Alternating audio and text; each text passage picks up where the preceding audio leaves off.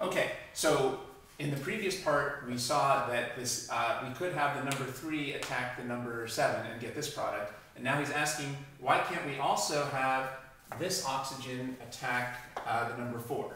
So he's asking, why can't we deprotonate this oxygen?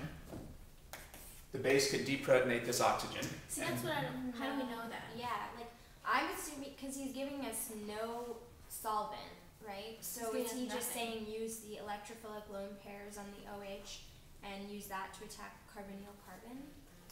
Oh, well, remember that this is it's true that he didn't say what the conditions are over here. However, remember this is supposed to be a continuation of parts B and C. He's asking why in parts B and C did something not happen. So even though he didn't write them again, he wants us to assume we're still using the catalytic base. Okay. He's asking why did this not happen in parts B and C. So logically we have to keep using these catalysts that we was using in parts B and C. So yeah, we should still assume that we still have this catalytic base. So the product that was formed in part C, because I'm still having trouble with the nomenclature for like ketal and acetal and hemi and whatnot. So this is hemi definitely because there's no H, but is it a ketal or an acetal? It's not a hemi though because it's not connected to two hetero atoms. I thought something was hemi. Right. Yeah, this is neither a hemiacetal or a hemiketal or an acetal or a ketal. And here's to see why. Remember, how do we produce all those things? What type of reaction produces hemiacetals and ketals and all that? What two things have to react to produce those? So what type of nucleophile? We have, those are produced when alcohols attack carbonyls. All of those things, ketals, acetals, hemiketals, hemiacetals, those are all produced when alcohols attack carbonyls. Alcohols attacking carbonyls. But here we have an alpha carbon attacking a carbonyl, not an alcohol attacking a carbonyl. So just because we're attacking a carbonyl doesn't mean it's going to be an acetal or something like that. It's only when an alcohol attacks a carbonyl that we're going to produce a ketal or an acetal. Does that make sense? Or a hemi. Or a hemi, that's right. All of those things, those 4 things, hemi and full acetal and ketal, are only produced when alcohols attack carbonyls. But in this reaction, we had a alpha carbon, a carbon attacking a carbonyl. Right? Okay. By the way, how can you recognize then when you have one of those things? It's when you have a carbon with bonds to 2 separate oxygens. Hemiacetal, hemiketal, full ketal, and full acetal, they all look kind of like this. A carbon bonded to 2 separate oxygens. All right, these could be OH or OR, and one of these could be a hydrogen, but what you're looking for is a single carbon bonded to 2 separate oxygens. So when we look at this, we see here we have a carbon bonded to only a single oxygen. So again, it can't be an acetal or a ketal or a hemi. This is just a normal alcohol. This is just a normal alcohol. Okay. So yeah, you should look out for this, a carbon bonded to 2 separate oxygens. That's when we have one of those types of things. So essentially this we can go ahead and deprotonate and use that O- to attack, right?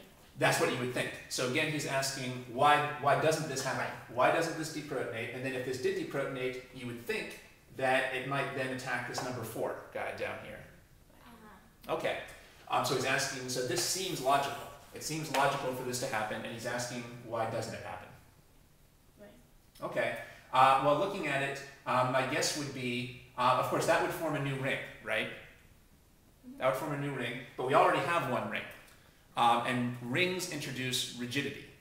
Rings introduce rigidity. When you already have one ring, things can't bend and rotate as much. So maybe there just isn't enough flexibility to construct another ring on top of this ring.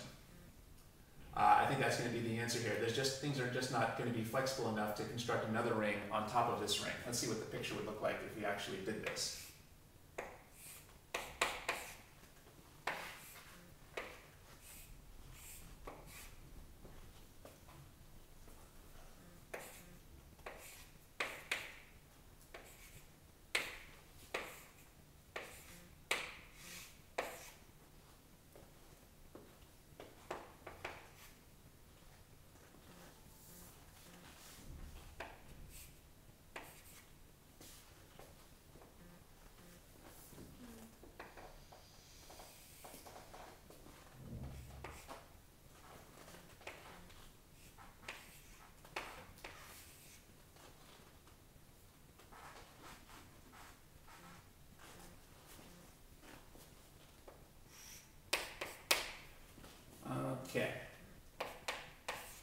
so I've just redrawn the original picture. And we know that what we're asking is, why doesn't this oxygen just bond to the number 4? The question is, why doesn't this oxygen just bond to the number 4? Well, you can see why not. It's too far away, and there would be too much strain. Notice how terrible this looks over here. This is way too far away from this number 4, and there would be way too much strain on this ring. This just looks like a very unhappy ring over here. One way to see that is rings hate having trans double bonds.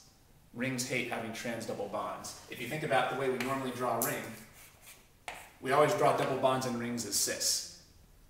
Or at least we almost always do.